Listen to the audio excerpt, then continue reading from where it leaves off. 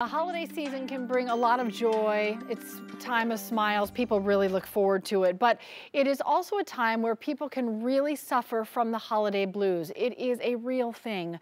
Joining me is Dr. Sujatha Reddy, and you've seen this a lot this week, even with your patients. I really have, and it's worth talking about because this time of year we're also seeing people who may be feeling a little down because of the lack of sun.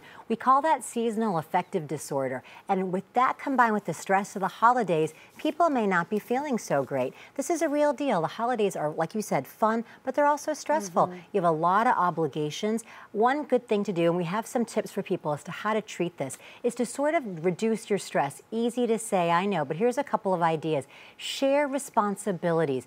Don't try to take everything on by yourself. Share the responsibility, share the burden, and don't overextend yourself.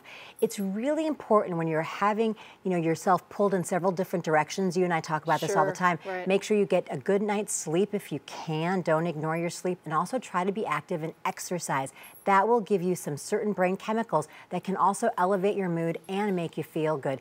And if you have that seasonal affective disorder where the lack of sun makes you feel kind of down, exposing yourself to as much sunlight as possible, or those light boxes you can buy or fluorescent lights for 30 minutes a day are gonna help. But don't be hard on yourself. This is a real phenomenon. The holiday blues really does exist. The holidays are gonna be fun. We have to get through it. But this can also be hard, like we were talking about, for someone who's lost a family member, or if you can't be with your family, or for some people, they just have too much family. So all of it can be very stressful. Yeah, the season can really put a magnifying glass on maybe some challenges that have always been there, but maybe have felt more underlying, and here it just feels so much weightier. It magnifies it for sure. Yeah, all right, Dr. Reddy, thank you so much. We hope that the fog and rain clearing up will help us too. Well, for sure, the sunlight will help. All right, Dr. Reddy, thank you. We'll be back.